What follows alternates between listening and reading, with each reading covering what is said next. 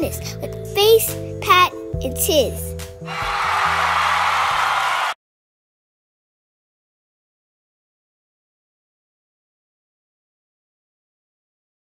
Do y'all think that a woman should cater to her man? And also, do you think a man should cater to a woman? What are your thoughts on catering? And I ain't talking about getting good food.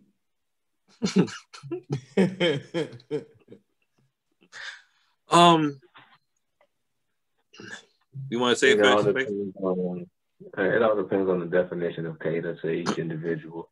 I mean, I feel like on the masses, those people try to cancel their depiction of cater is like servitude or on bended knee, probably like that. But who is the best wrestler ever, and why? I'll let y'all go first.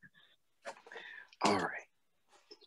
I can start off with, I would say, my three favorites or whatever, and that would be Undertaker, Stone Cold, and okay, my man of the week. Man, Law. They gonna focus on hygiene. You know, man, Law number one for this week, man. Clean your balls daily.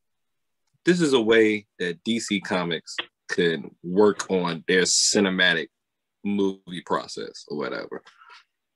Because lately, they have, of course, they have great ideas. They're a world famous comic book